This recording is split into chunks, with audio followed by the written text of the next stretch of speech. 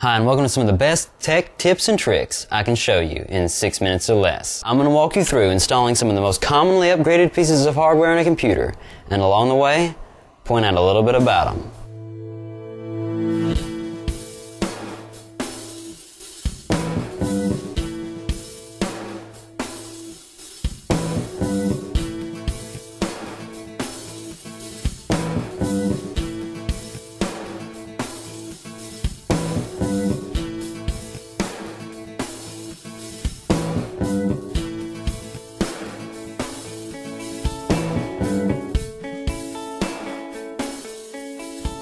This is a motherboard, and it's the base component that everything else in your computer connects to. And I've mounted it to a plate so you can see it a little bit better. Now, the first thing I'm going to install is memory, or in technical terms, RAM. RAM stands for Random Access Memory, and it stores most of the information for all the programs you have open on your system. And I have to say, it's the most likely piece of hardware you'll be upgrading if you're installing a new operating system. So if you're going from Windows XP to the new Windows Vista, you're probably going to need to add a little bit more RAM. And how much RAM you need depends on what you're going to be doing. So if you're going to play graphic-intensive games or edit audio and video, you're going to need a lot of RAM, like 1 or more gigs for Windows XP. And if you're running Vista, you're going to need even more than that.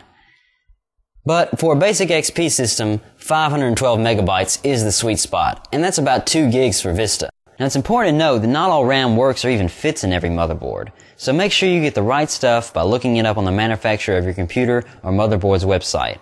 Or go to the website of a company that makes memory, like Crucial.com. Now, let's install a stick of RAM into one of the 3 slots on this motherboard.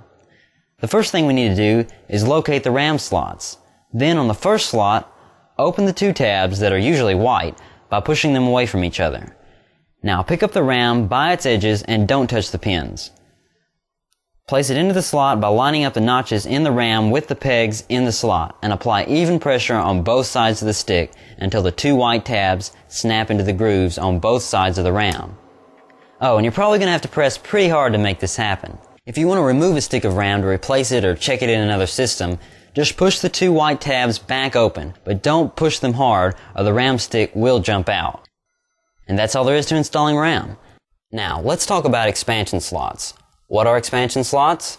Well, if you've ever had a computer with a graphics card or a dial-up modem in it, it was most likely in an expansion slot. There are 3 main types of expansion slots: AGP, PCI, and PCI Express.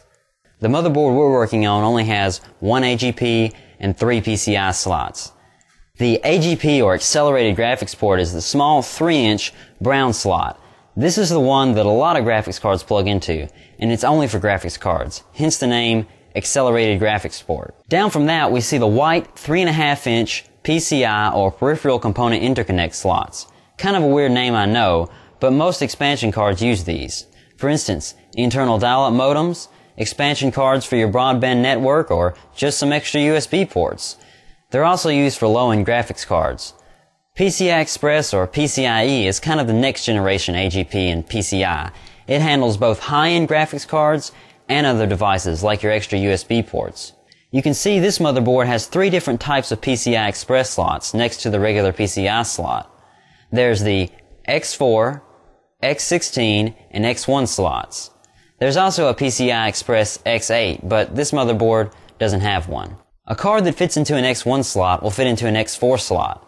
So basically what I'm saying is, any PCI Express card will fit into any slot it's made for, and any of the larger PCI Express slots. But don't let any of this stuff discourage you. It's no harder to install a PCI Express card than it is to install a PCI or AGP card. Now, let's actually install a card. I'm going to put a graphics card into my AGP slot. So pick up the card by the front plate and the back edge. Once again, don't touch the pins, or any other part of the card. Place the card in the slot by lining up the notches in the card with the pegs in the slot, and apply even pressure on both sides of the card until it's seated firmly in the slot. To remove it, just put one hand on the back edge of the card and your other hand on the front plate, and pull up while gently wiggling. The only real difference between installing a PCI card and installing an AGP or PCI Express card is that some AGP and PCI Express cards have locking mechanisms in the form of a plunger that makes sure that the card stays seated in its slot. In the case of the plunger type, just pull the plunger out and push the card in. then let go of it. If the case you're putting the card in has a screw to secure the card to the case, you'll probably want to go ahead and put it in. I would like to point out that some motherboards have different color expansion slots. All the PCI slots could be orange and the AGP slot red, so don't count on color as your guide. Also, some high-end graphics cards may require more power than is supplied through the slot. In that case, you'll have to plug it in via a connector on the power supply, but consult your manual for more information on that. I didn't want to bore you with massive amounts of technical detail, which are helpful at times, but instead show you how to make some easy upgrades to your computer.